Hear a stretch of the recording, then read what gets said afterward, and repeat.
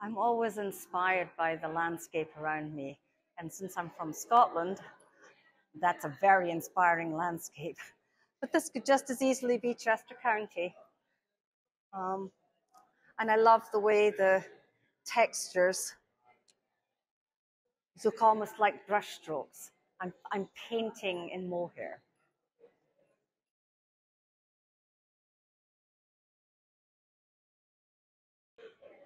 I'm thrilled to have been selected for this exhibition.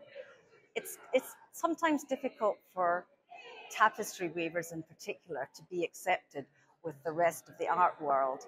And most people don't know much about tapestry weaving, and so this feels like a validation, and I'm just so thrilled to be considered part of this show.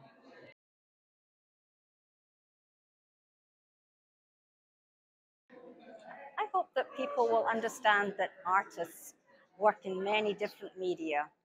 So often woven tapestry gets considered to be just a craft.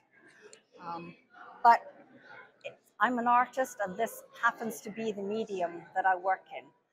It's like weaving, but it is also like painting. And I hope that that will open people's eyes to the possibility of many different media that an artist can use to express themselves.